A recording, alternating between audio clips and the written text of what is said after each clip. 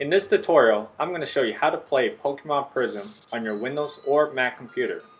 Pokemon Prism is a popular ROM hack created by Cool Boy Man.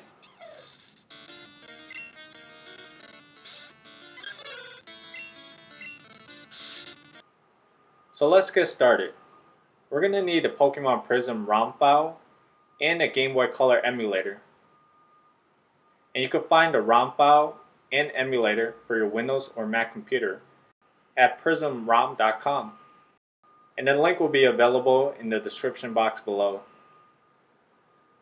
So once you downloaded the emulator, we're going to install it and we're going to run the emulator.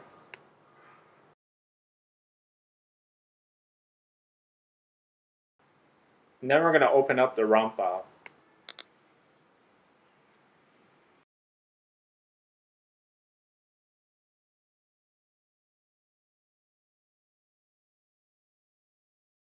If this tutorial helped you out, please give it a thumbs up and please subscribe to my channel for more videos. Thank you for watching.